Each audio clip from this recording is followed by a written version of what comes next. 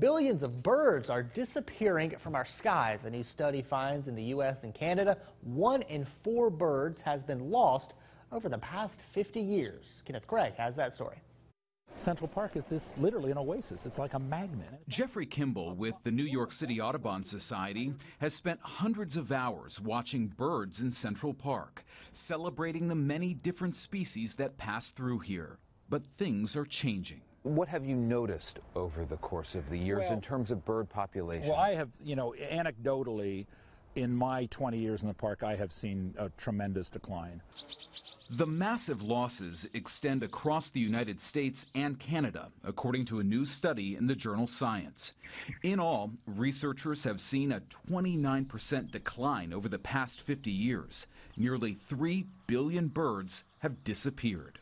That was staggering. That really sort of caught us, in our tracks. It was a punch to our guts. Pete Mera with Georgetown University is a scientist and a lifelong bird enthusiast.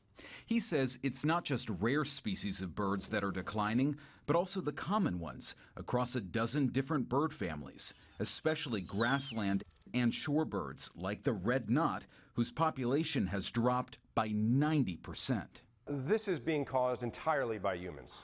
The habitat loss, which is the primary driver here, other issues like free-roaming cats, buildings, collisions with buildings, pesticides. Mera believes cats alone kill as many as 1.4 billion birds each year. Both he and Kimball say the decline is a signal our ecosystem is in crisis. Birds are, they're a bellwether for the whole ecosystem. With that ecosystem in danger, so is a treasured piece of this nation's natural history.